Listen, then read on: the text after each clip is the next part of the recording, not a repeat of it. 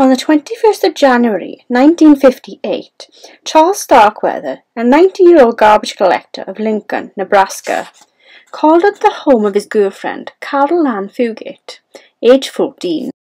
She was not there at the time, so her mother and stepfather, Velda and Marion Bartlett, allowed him into the house to await her return. He was carrying a hunting rifle and began to play with it while he was waiting.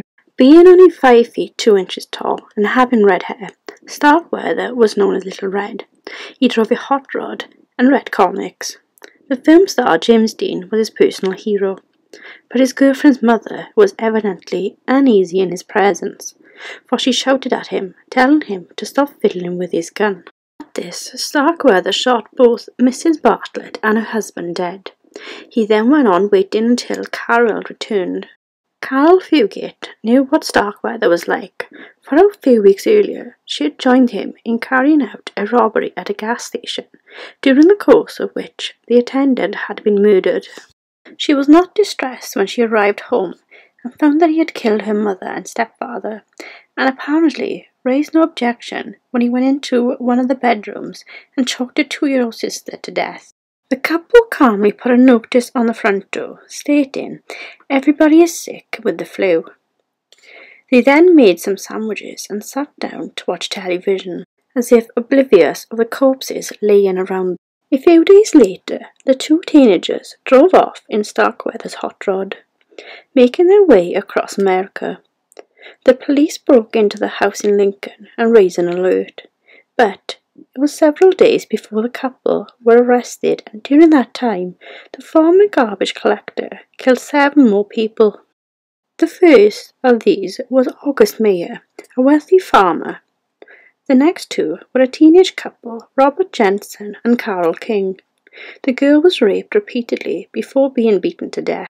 Then, C. Lower Ward, head of the Capital Steel Works, his wife and their maid were killed after being tied up and mutilated.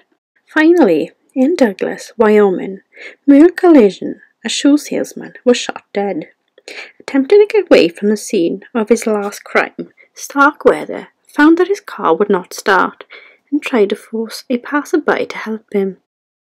The passerby, an oil agent named Joseph Sprinkle, grabbed his rifle and held on to it until the police arrived.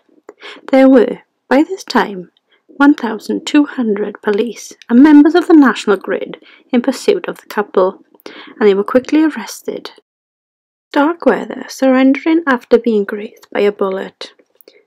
Starkweather at first tried to protect the girl by telling the police that he had taken her hostage, but he stopped doing so when she called him a killer.